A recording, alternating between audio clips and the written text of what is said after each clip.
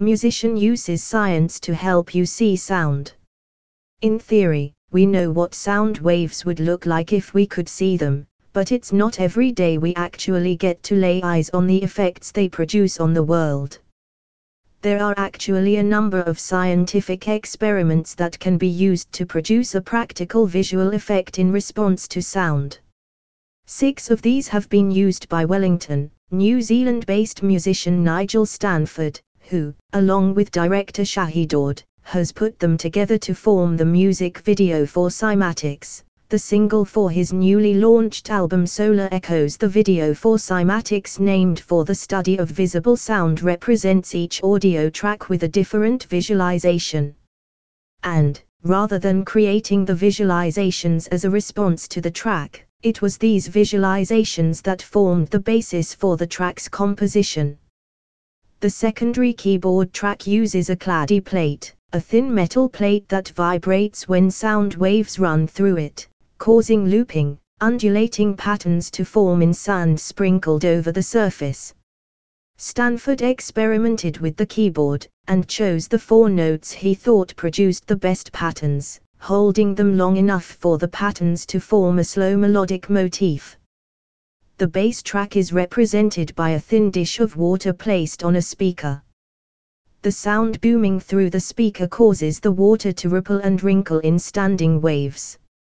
2 different frequencies produced interesting patterns, and the liquid used was frozen vodka, which had just enough viscosity to produce effective waves.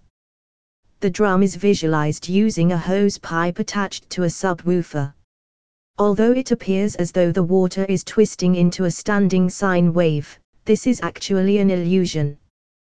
The frequency of the wave needs to be the same as the frame rate of the camera in order to produce the right visual effect when filmed. For this reason, Stanford settled on 25 Hz. The primary keyboard track was visualized using ferrofluid microscopic magnetic material suspended in a carrier fluid. This was placed in a long, shallow dish containing magnets activated by the keys. An organ track uses a Rubens tube, a tube drilled with holes along one side.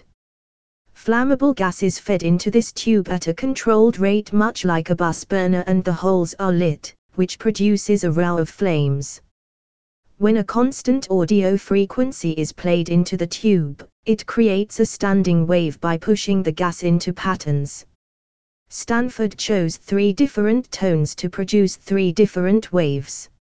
Finally, the tracks all together at the climax of the video are represented using a singing Tesla coil, with Stanford and his stunt double dressed in mesh Faraday suits, which channel the electricity around the outside, protecting the wearer within.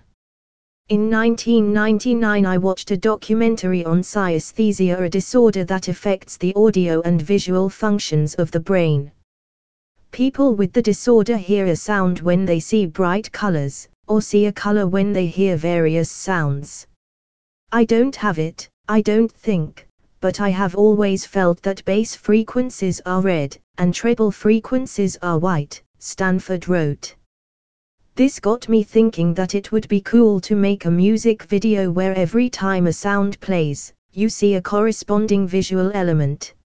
Many years later, I saw some videos about cymatics, the science of visualizing audio frequencies, and the idea for the video was born. You can read more about the process of making the video on Stanford's website and, of course, view the finished product below.